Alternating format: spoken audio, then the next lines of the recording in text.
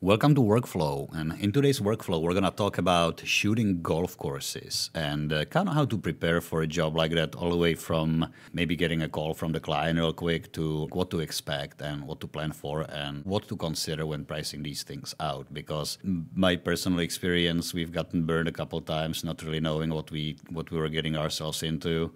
And I've heard a few stories from people who agreed to shoot a golf course for a couple $100 and then all of a sudden it turned into like a multi-day project with 16 hours of editing and revisions. And by the time they were done with it, they made about $2 an hour. So maybe a few pointers on how to prevent that. Mm-hmm. Cool? Cool. All right. So get into it. We, in the last episode, the episode 6, I had John Kopek over and we covered pretty extensively the initial call and the right questions to ask of the client. So I'm not going to spend too much time talking about that. The size of the project. So your average golf course is what, 18 holes? 18 holes is most of the ones we shot. Yeah, we had one that was 36 holes actually, which we didn't know it was 36. Always check the map first. Always check the map first. So if somebody's asking you to shoot the whole thing, you're going to spend at least a day if you're on a flyovers, if not 2 days. A couple of things that can make a difference between whether it's a day or 2 days is how much do you care for having the proper light, and more importantly, whether the golf course is, how frequented the golf course is by the players, because there are some major limitations as to what you can do when there are people around. Even the photography, if you want to do it professionally and you want to spend some time, you're probably going to spend a few hours on just planning itself. And when I say planning, I mean looking at the golf course map, if you can get your hands on it, or maybe even looking at Google Maps and just kind of staking out where the different holes are and how the golf course is laid out and how does it all relate to the way the light travels, the sun travels throughout the day. From there, you can have a better understanding of the angles that you're gonna need, or at least which way is your camera gonna be looking when you're executing these shots, if it's a video, both photo and video, and you can kind of plan your path around the golf course that way. I've had projects where I spent literally 6-8 hours of planning. We've had projects where we went down and looked at it first just because they were pretty extensive. And I think one of the things to kind of consider or price in is this. If somebody's looking to do this professionally, it's going to take some time to plan. It's going to take some time to figure out the battle plan for the shoot. So price it in. Whether, obviously, if you're planning for a shoot like this, get your regular shoot date. Make sure, how do you know what day is good, right? So A, the weather's got to be good. B, usually when somebody hires you for this kind of shoot, they want the property looking their best. Of course, yeah. We've had shoots where we showed up and they were literally still like clipping the grass and they leave like the grass clippings. The guys have to come over and just hit it with a leaf blower and they just can slow you down. So make sure you ask them where the groundskeepers are out and when is it fresh, cut. Some places do it every couple of days. Some places may just trim greens daily. Really depends on the place that you're working with, but it's a major consideration. They're not going to love it if the bushes are overgrown and if the lawn doesn't look like it should. It's a promo video. Time of the year is another consideration depending where you are. Now, the shoot itself, how to navigate around the places. We've had only one shoot when we were fortunate enough to have the golf course actually closed for a day and a half that we needed to shoot what we needed to.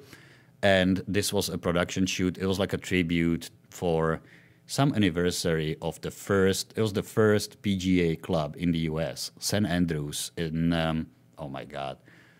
New York, Yonkers, near Yonkers, New York. It's been a while.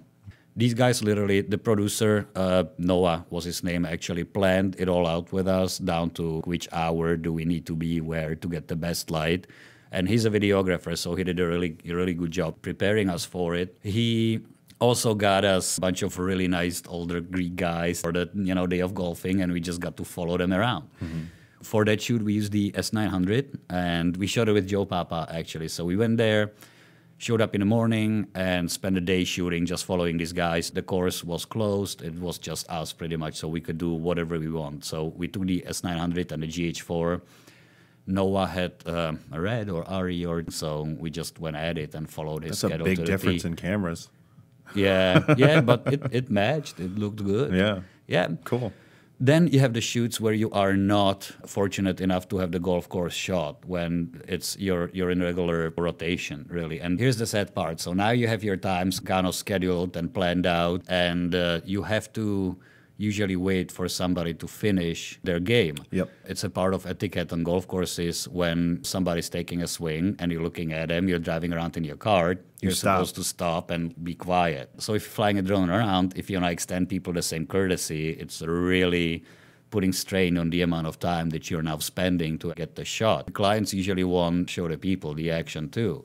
And if you're not planning for this and you just have to come to random people asking them if you can film them, or if you have to sneak up on people filming them, you're not going to have that many happy campers. We had a shoot when we were in the rotation, but we asked for everybody to be notified. So whoever's that course that day to expect the drone to be there, or don't show up, I guess. Mm-hmm. We also had some talent with us, but we still had to wait for people to kind of finish their play before we could have added. This particular golf course was here at Foxwoods.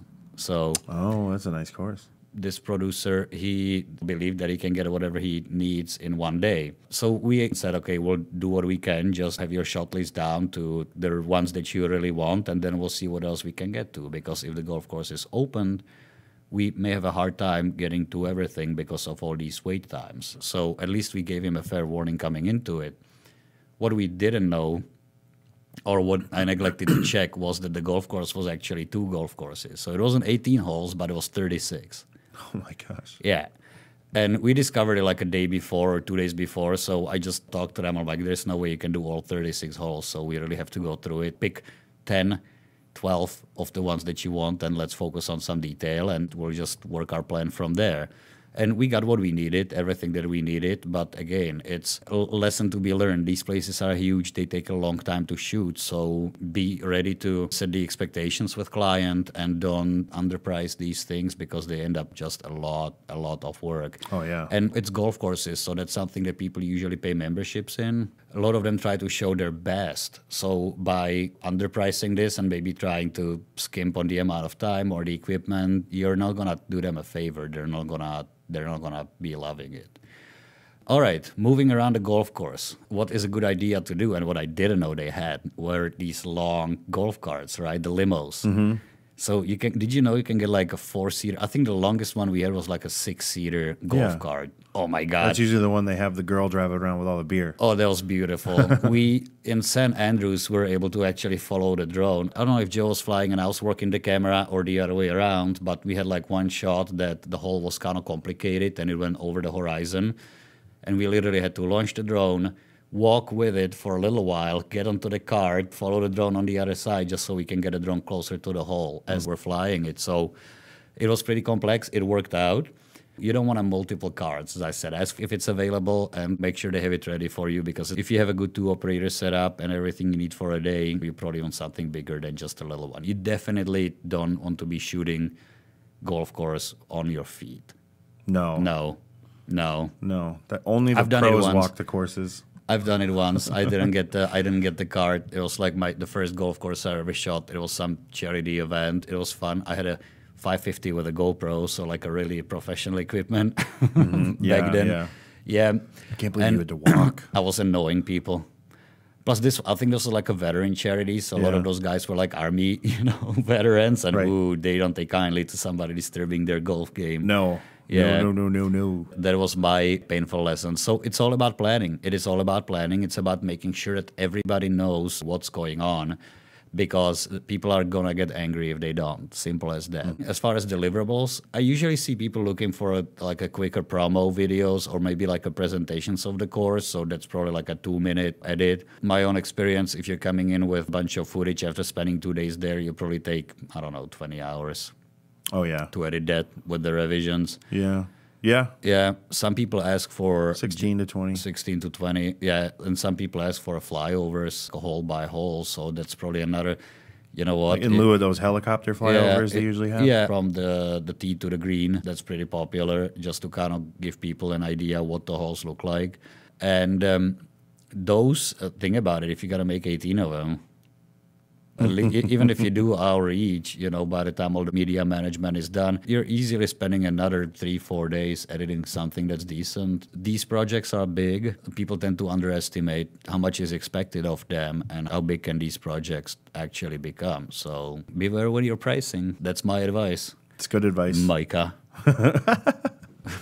It's good advice. Yeah. Yeah. All right. Cool. What about the compensation? Were you able to extract a day of playing on the course out of them at all? Or what's the? I don't play is that golf. likely? You don't play golf. I don't. You may be able to, of course. Like I don't know if it's like in the terms of barter and all that. I'm not interested in something like that. We usually try to play when we like shoot go-karts, indoor go-karts, and that's my biggest. I never rode one of these tracks that we shot.